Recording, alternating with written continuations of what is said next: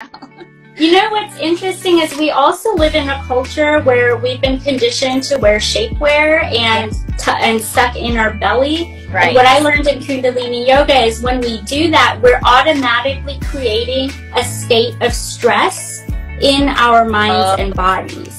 So yeah, so like in yoga class, I used to be so conscious in the mirror, sucking in my stomach. I'm like, oh, she's thinner than I am. But when you're doing that, you're actually causing more stress in your body and taking away from it. So then I thought, well, I mean, as women, when we go out, sometimes we like to wear a little shapewear, you know, and nip and tuck. I had to focus more on, you know, losing weight the old-fashioned way, just because I realized that introducing stress like that in my body just by what I'm wearing, like, why do it? You know, I'm already trying to maintain things in a good way.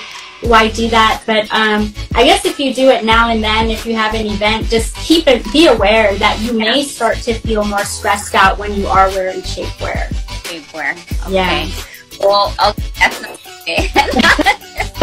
No, so wear your shapewear when you can, but always be conscious, you know, that, you know, about your mood.